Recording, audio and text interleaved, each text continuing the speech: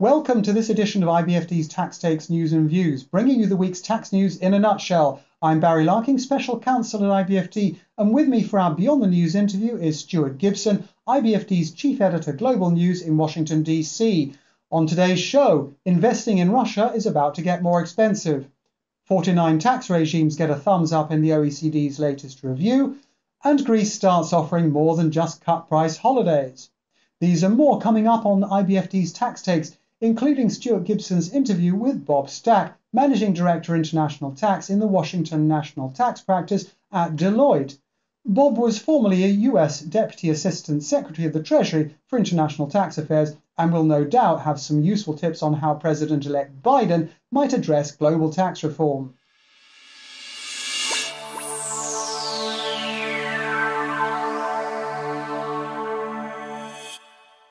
First, we turn to the top news of the past week, as reported in IBFD's Tax News Service.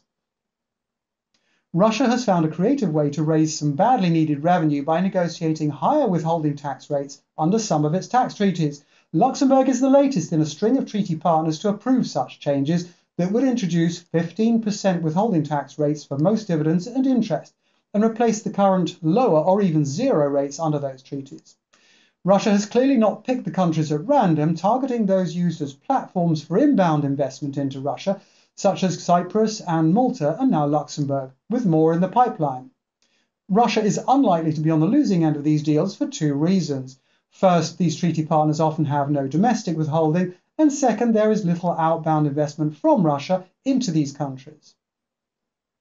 The Russian government is not just looking at tax treaties to raise more revenue. Starting in January, it will also replace the current flat income tax rate for individuals with a progressive tax system. While that may sound revolutionary, the change will probably not prompt people like French actor Gérard Depardieu to return their Russian passports.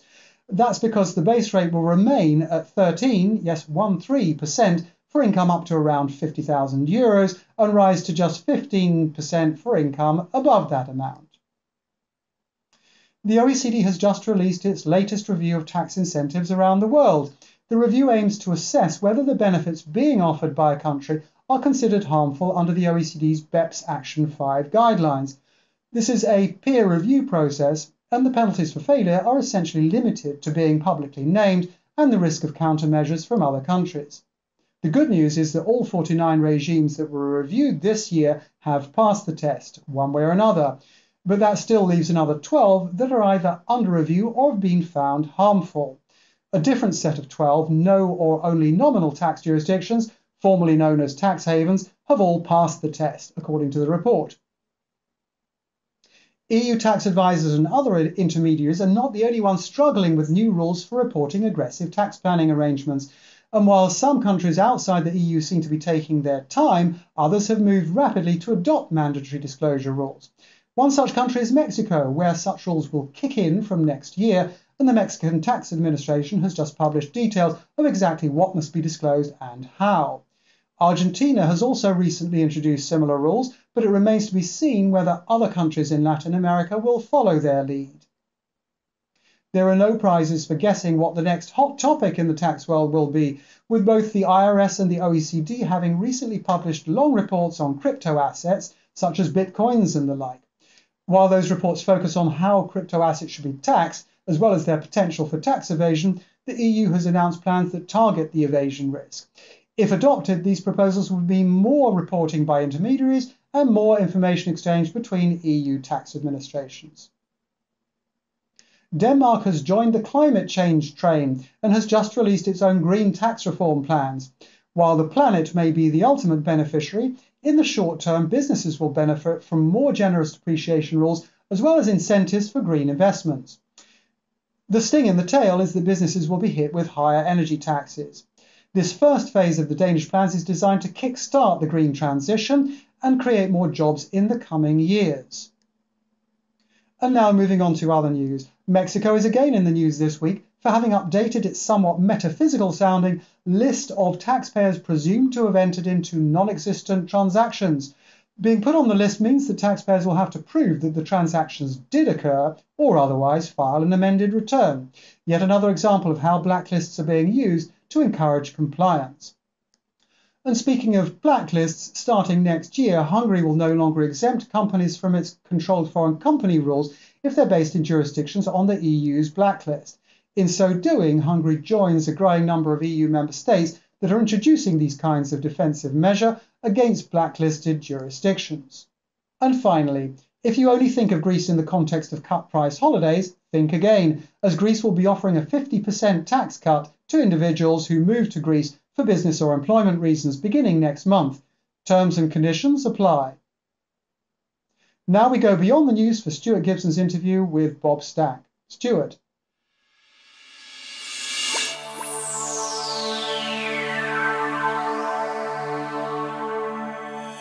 Thank you, Barry, for your informative news report. I'm Stuart Gibson, Chief Editor of Global News here at IBFD. I'm joined today by Bob Stack, Managing Director, International Tax in the Washington National Tax Practice at Deloitte. Welcome, Bob. Great to be here. Thank you. Bob, in a career filled with highlights, you're probably best known for serving as the point person for the Obama administration on the OECD's BEPS project. Your last day in government, and I want to say so far, was January 20, 2017. Where did things stand with the U.S. and the BEPS inclusive framework when you walked out the door on your last day at Treasury? Yeah, thank you for the question, Stuart. You know, as I look back at that period, the BEPS reports had come out in October of 15. And then the election, our election obviously was in 16, but a lot of the BEPS stuff really hit the ground running. I double checked the ATAD proposal came out in the European Union in January of 16, which implemented a series of the BEPS moves. The multilateral instrument work was ongoing and was going to survive our administration to get that both drafted and then ratified around the world. We had several projects that were left over from BEPS, one on interest for banks, one on attribution of profits to a permanent establishment, one on profit splits. So that work kind of continued and was still ongoing when I went out. But the biggest one really was the continuation of the digital work. You know, I was the co-chair of the digital task force during BEPS 1 with my former French counterpart, Edouard Marcus. And, you know, there was a lot of, I would say what's talked about later of dissatisfaction, particularly among European governments, that we hadn't done, quote, more to tame, you know, the taxation of the digital economy. But we did produce a report that asked for a status update in 2020, and we made a few other recommendations on digital. But no sooner were we out the door as an administration when the German presidency of the G20, led by Finance Minister Schäuble, wanted to put digital, keep it high up on the G20 agenda, notwithstanding that we had just done a fair amount of work on digital. And I pulled up that communique from March of 2017, where they said that they would further do work on the digital issue through the task force on the digital economy.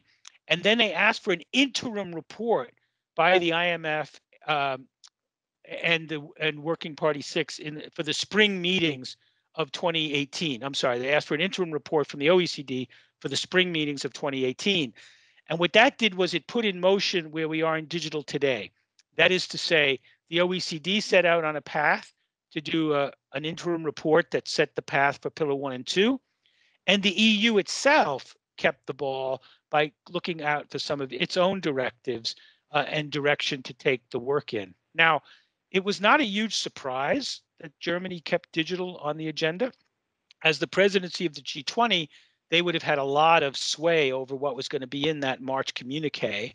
And also, it would have been very difficult to prevent digital from continuing to be an issue in the G20. And also, the Germans, of course, were trying to kind of woo the French as Brexit was happening. And so they had to kind of give something to the French, and the French were all hepped up on the digital project. So it really never left the stage. And we're living with that aftermath all the way through the reports just issued in October on Pillars 1 and Pillars 2. So there's a lot of continuation going on.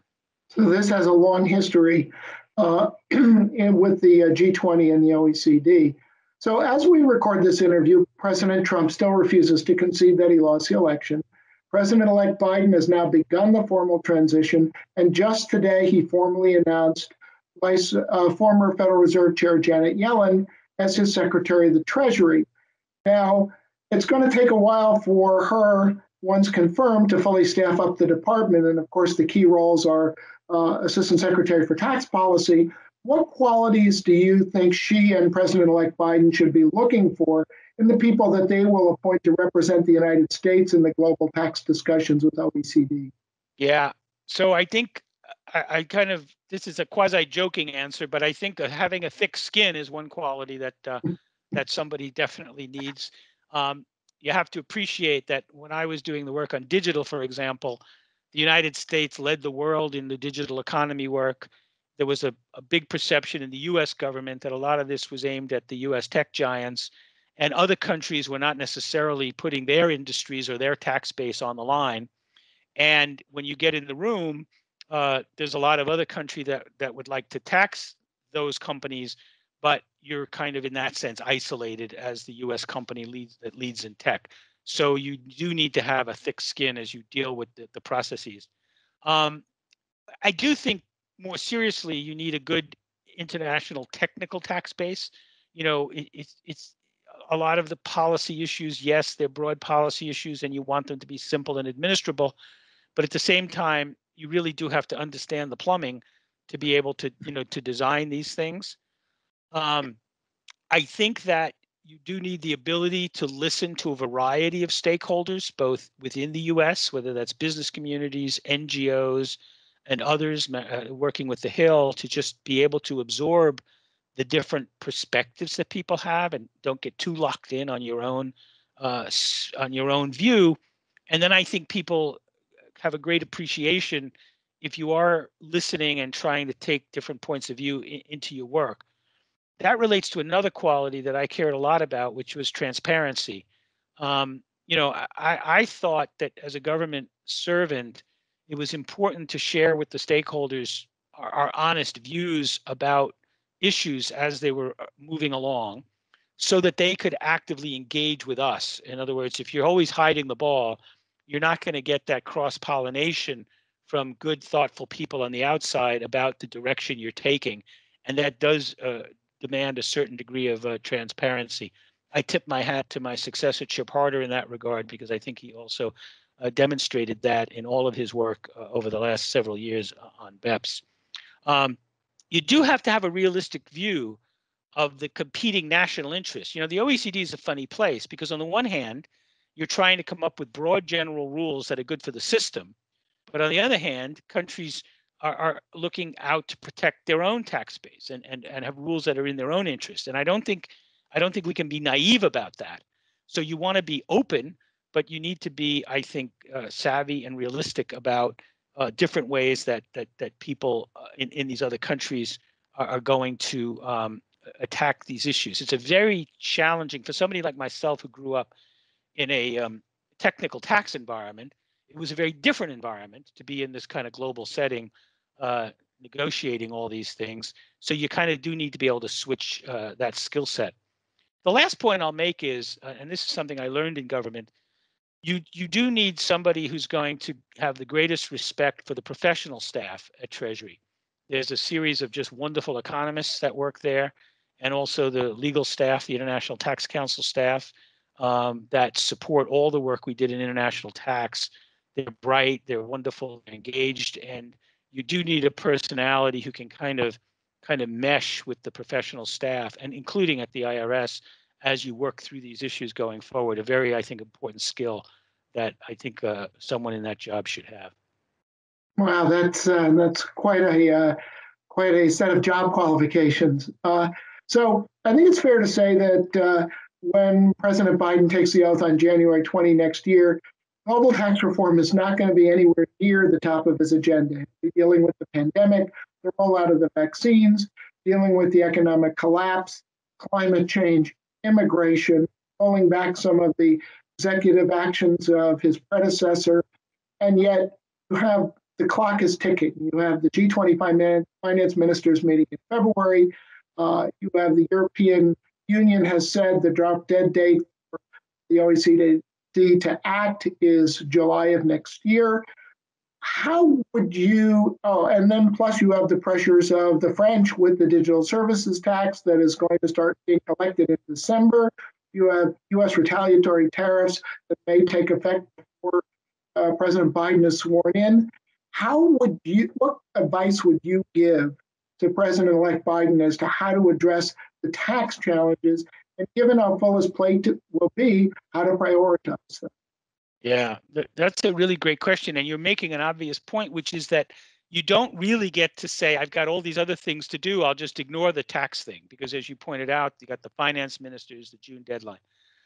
I think the first reality that has to be dealt with is the question of the DSTs, the digital services taxes.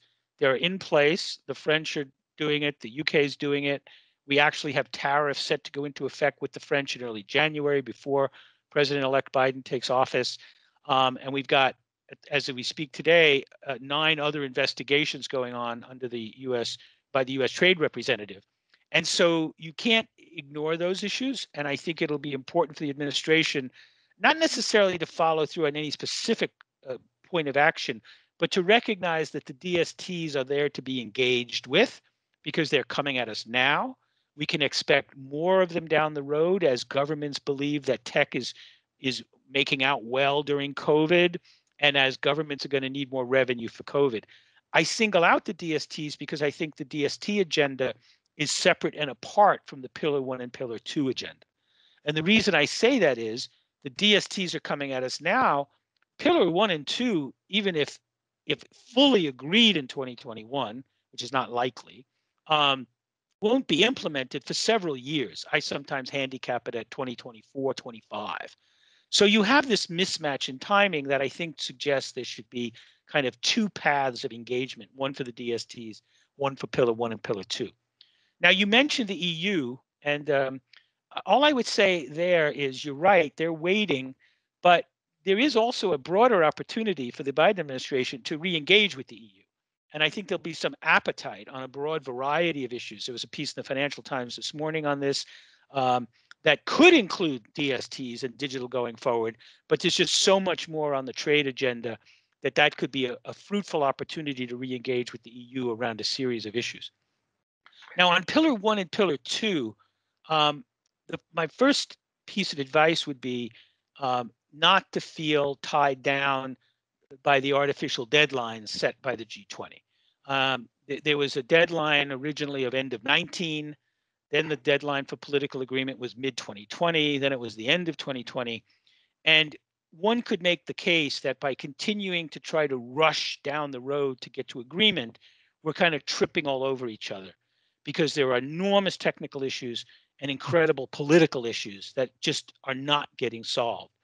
One of the things I think is important for your audience to appreciate is there's a lot of talk about how the US is the stumbling block at the OECD, whether it's because they wanted to slow things down because of COVID or because the Treasury Secretary proposed a safe harbor approach to Pillar 1. But the truth is, as you walk through the documents, there are many, many areas where there is not political agreement yet, and many different groups that have a lot of views. And so I think what you need to do is step back now if I were coming in new. I would say don't be afraid to chart new territory. If these ideas are not gaining ground or they seem to be kind of limping in terms of the principles underlying them, certainly an opportunity for new thinking to be done. You might also have to, you will also have to think a lot about how you get the US Congress working in lockstep with the executive. And this is not just a partisan issue. In any administration, the executive and the legislature in this country operate very independently from each other, as does each house. And so if you're going to be Treasury and commit the US government abroad, you need some assurance that Congress will go along with a commitment, or you can't make the commitment. The example I often like to use is when we agreed in BEPS to do country by country reporting, we agreed because we had the regulatory authority to do country by country reporting without a new statute. But if we had needed a new statute, we probably couldn't have committed to it as a minimum standard. And that tension will remain in the work. My last thought is, they've done a lot of technical work. We've got over 500 pages of technical stuff, but we haven't spent enough time simply saying, hey, let's get everybody in the room and say, what are the 15 to 20 political sticking points? What is the horse trading? Will this group of countries be willing to give more certainty if we give a little more margin in amount B? And there's myriad trade-offs in there and a number of political issues. But I think at the end of the day, we probably should just get everybody in a room and see if there is a path forward at the OECD for a political agreement. And if there's not, we should recognize it. And if there is, we should stay at it. But I think the harder work is the political work, not necessarily keep churning out the technical papers. So a very tall order coming down the pike for the new administration. Well, from what I hear you saying, that U.S. leadership and engagement is desperately needed in order to see the project through, either to success or in this iteration or some other iteration. And if the U.S. is willing to fully engage with its partners around the world on this, then there is an opportunity for breathing room, and we shouldn't get so hung up on deadlines. And it seems to me those are really, really good pieces of advice. I want to say, Bob, that the new administration would certainly benefit from your experience and your steady hand. I don't want to prejudge anything, but it seems to me the work that you've done would be very well appreciated going forward by the new administration. No need to answer. Our guest today has been Bob Stack, former U.S. Deputy Assistant Treasury Secretary for International Tax Affairs and now Managing Partner at Deloitte in Washington, D.C. Thank you so much for sharing your thoughts with us. Thanks for having me, Stuart. That wraps up this week's edition of Tax Takes, News and Views, the week's tax news in a nutshell. From Barry Larking and myself, thank you for watching. Here's hoping your week is not too taxing.